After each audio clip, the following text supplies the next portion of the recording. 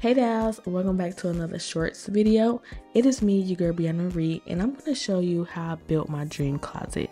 No, it's not the Ikea pack system, but we're going to get close to it. Now, as much as I love the Ikea pack system, I don't have $1,600 to spend right now, but I do have $40, okay?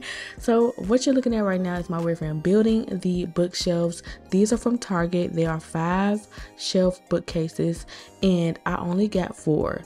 My boyfriend said, just try 4 and see how it fits, and it fits perfect. I also got these curtains and this rod from Ikea. Went to Home Depot and got this rod for the clothing rack. For this wall, I put a picture frame, but my boyfriend just always loves to get behind that thing.